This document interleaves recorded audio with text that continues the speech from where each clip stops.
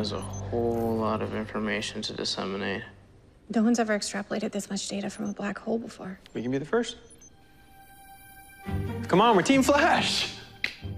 What did you put in his coffee? Okay, a black hole just showed up and nearly swallowed Iris. So, let's crunch the numbers, find out where it went. I'm sorry, are we looking at the same screen? Creating a search algorithm for this is gonna be like deciphering a mystery wrapped up in an enigma. Then it's a good thing that mystery is my middle name. The name's Dibney. Ralph Dibney. Welcome back, Ralph. Good to see you, man. Nice threads. Where'd you get them? Picked this up in the Opal. A missing persons case sent you all the way to Opal City? And beyond, my friend. A summer spent undercover rubbing Rolexes with the wealthy elite. Did you guys know it's pronounced yacht and not yacht? Yep. God, I missed you.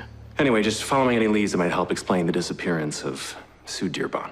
I don't think I've ever seen you this devoted to a case. Me neither. But this one is a real tragedy.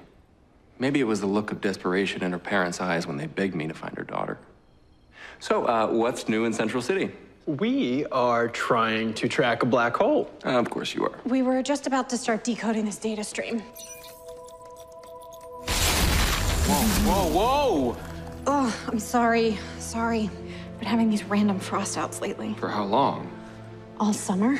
It's happened twice in the last couple of days. Kate, you're probably overworked. Maybe take a time out? A friend of mine did want to meet for coffee. Ramsey, Yeah. it's never easy losing a parent. Maybe you should take him up on it. I'll give him a call.